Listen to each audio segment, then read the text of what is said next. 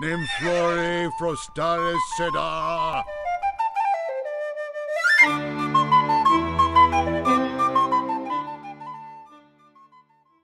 Hello guys, this is Mapu TV with another video.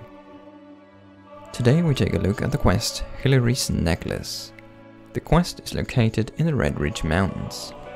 It starts at Challange, who's located at the fishing grounds south of the town. And turn-in is at Hilary, just next to Challange. It requires you to obtain Hilary's necklace and bring it back to her.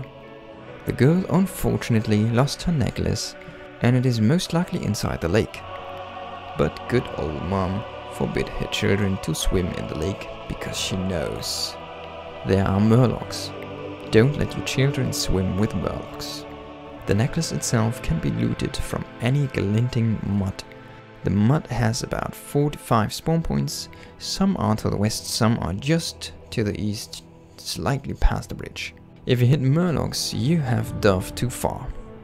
You can accept it from level 12 onwards, and it will give you full experience up to level 20. A recommended level is around 14 to 17. You don't really have to fight anything.